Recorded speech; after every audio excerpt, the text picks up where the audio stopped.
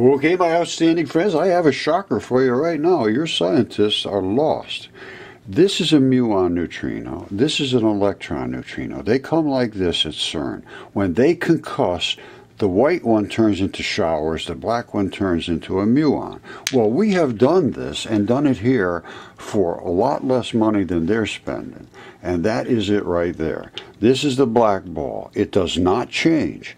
You see the black balls down here? Exact same black ball as here. They will not go through the venturi because we tuned this venturi to exactly the correct specifications to keep the black muons from being able to squish through here. This is exactly the way to create exactly what they want, which is the muons and the electron showers. Here they are right here. Now, if you can't see that, I don't know how I can help you. But let me show you how we arrived at this concussion and this separation of powers. And I claim that this black ball will never stay away from the white for more than an instant. And they missed this totally in the big labs. All right, red pulse laser. Red pulse laser accelerating. Yes, absolutely, light accelerates. Einstein was not correct. Light is a particle, and it is a 2p2h particle, which I'm going to show you right now because I just contacted CERN, and well, I've contacted all of them, but I just now am starting to write a book, and I am going to confront all the people that just ignore what they should not ignore. These are the people we're paying, and we are the government paying them at Brookhaven, at Fermilab, and all these places. They're getting our money. They don't care about this, to look at this at all. I've been told, stay away. We run this, and we are the ones making the money, so you just stay away from us, otherwise we're not going to make the money. Basically, that's what they're saying. Now, because it's going to hurt their funding, and that's why they won't address this, because this is on the cheap, and I mean on the cheap, and we can have free energy literally tomorrow if these big stuffed shirts would stop and say, oh, well, let's just take a look at what this guy is presenting. There's no question that is accelerating light. There's no question that the separation occurred between the black ball and the white balls, which is the muons and the electron neutrinos. These are the Higgs fields. We've got a lot of looking to do, and to understand the light particles. They are particles, they have mass, they have weight, they travel through the air, they charge up and flip and flop and do wobbles. And here's the flip and flopping and wobbling. I've been doing this for a long time. I understand it quite well, and I want somebody to speak to me. There's the 2p2h particles, two particles, two holes. Here they are charging up. Here's where the leader is charging because of its concussion. That creates the wobble. You see these are uneven? That's because this one's charging up, that one's discharging. When this fully charges, blip, and that one will start to charge. And blip, blip, blip, blip, blip, blip. And that's what creates these unbelievable patterns. So check these patterns out in the Higgs fields. Let's see, where's the Higgs? Where are we? Well, here's some Higgs on the move. Here's they're coming at us. You see this one here got squished. It turned it into a cone and turned it purple or blue where they're supposed to be red. But blue is a much more energetic value, and it did. It changed colors. That is, I have a hard time explaining some of this stuff, because if the particle started as the same particle, which it is, all the photons are the same actual photon. If they're going fast, they turn green and then blue. If they're going fairly slow, they're the red ones. You see these are flat, and that one is all cone-shaped out. Well, and this one is a little less cone-shaped. That's just the speed. This is not coming fast. This one's going faster than hell. This one's in the middle. And the green is a little less than that. So there's a lot to look at here, but the photons do not separate. The muons come right back. You see them? They're coming right back. But they're all over the same ball they started with. They do not change. And that's exactly what Fermilab says. Here it is right there. They're coming back. This is just like a bazillionth of an inch away from the venturi. And they are starting to come back right here. I don't think these balls will stay away and just keep going forever through the Earth. They're trying to get back to these white balls as hard as they can. And that is the gravitational influence of the muon. So I have just shown you what I have to present. Now let's see how the experts will respond, because they have not responded, and they tell me they will not respond. We will not respond to you. because you are not peer-reviewed. This is what I've been told by Fermilab. We will not respond. We will not take any time whatsoever to look at what you have. Those were the exact words. We won't spend 1 minute to look at what you have to show us because you're not peer-reviewed. To them, this is a game, not a game to me. Okay, my outstanding friends, this is how I'm going to handle it going forward. I am going to be writing a book, and I am going to be contacting everybody that I feel should be interested in the research that I'm doing and see what kind of responses we get. And then if they don't respond, well, then they don't respond. But I'm going to call out the names, and these are the people that I just sent to. There's a whole batch of them here it's about this cold fusion and the 2p2h particles, which they saw, and these are the people that saw them. I'm sending them saying, look at my 2p2h particles. All right, there's a 2p2h particle right there.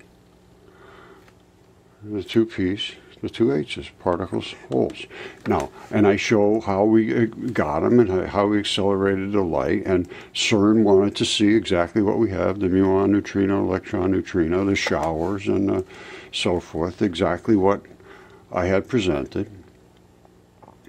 And, you know, I was pretty thorough about this. I would expect some questions. Let me put it that way. So, but I am going to hold these people's feet to the fire because I realize nobody will respond because they just don't care. And maybe these people do, but we'll find out. It's been only a day. I just put this up a day ago. But I'm going to put this up. They're going to be in my book, and how they respond is how they respond, and who they are is who they are, and who I am is who I am. Now, I said best to all. I'm very brief. I will be. We use pulse lasers, a simple venturi, to do these experiments. We started with light, so no big bits, no big particles. We use CMOS, which is what they use to detect high energy interactions, subatomic scale, like cosmic rays. And this is it right here. They turn smartphones into pocket cosmic ray detectors. So that shows that this is total, and this is exact same stuff they're using for CERN, identical.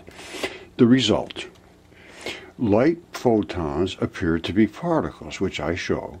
The particles are dipoles, which I show are black and white balls attached in pairs, which is the 2p2h particles, exactly what they saw. This article shows that you saw the 2p2h particles years ago.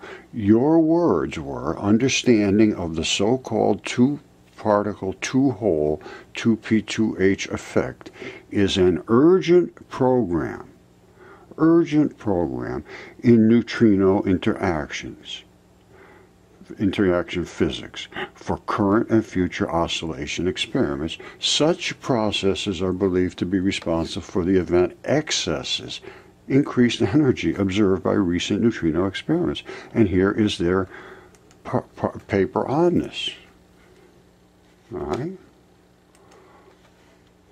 The 2p2h product. This is Cornell. So we know we have that. And that's their words. So I say, I think we crushed the fields and only the white electron neutrinos change into a shower. But the black ball, the muon, does not change. It is simply attractive, and its gravity, and it is dark matter. When the black ball is away from the white showers, it is the sterile neutrino. That's the one they're looking for. And here is their particle of their paper on that. And it is the dark matter. Here's their paper on this. All right, sterile neutrino, dark matter. All right, and that's what I show is a sterile neutrino, dark matter. And that's when the black ball gets away from the white ball. And that is in these showers here somewhere. Maybe I showed them in the next one, but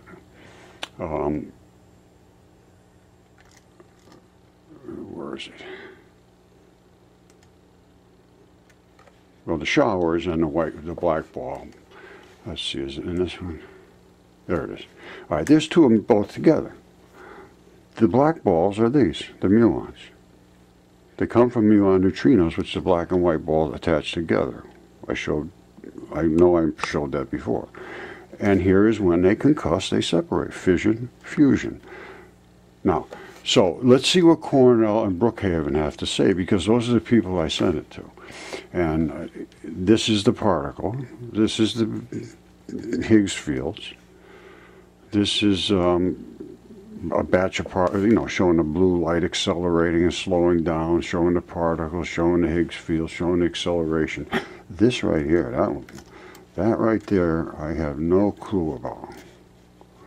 That, I believe, was a reverse spinner. But anyway, there's a lot to see here. This is not just a one-off thing.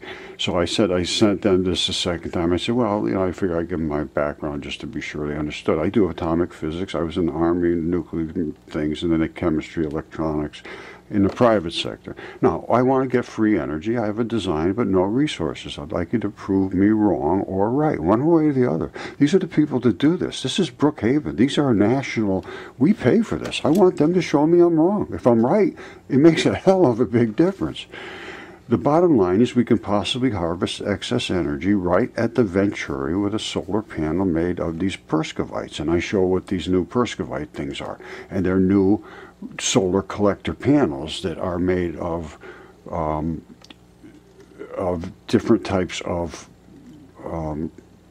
metals, really. They're using calcium, titanium oxides and so forth, and gallium and all that. But I think there's a whole different way of absorbing this energy where we can be extremely, efficient. And then I show the Muons electrons, which I believe is the same as these. I mean, I'm showing everything they're looking for. These are all, that's not my doodle, that's their doodle.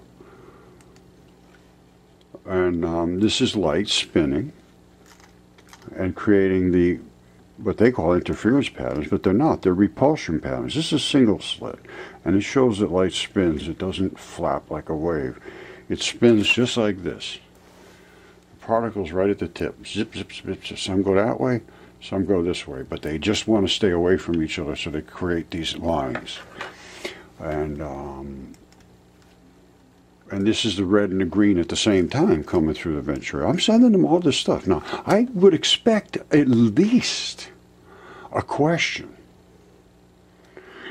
And so far, I've never gotten not one question from anybody. All they do is say, leave it to us. We know what we're doing. You're just a meatball. You're just a guy who has no clue what he's doing. And that's just not the case. I have been doing this much longer than most of them. Much longer than most of them have been breathing oxygen. So let's see what they have to say. This is Cornell. This is Brookhaven.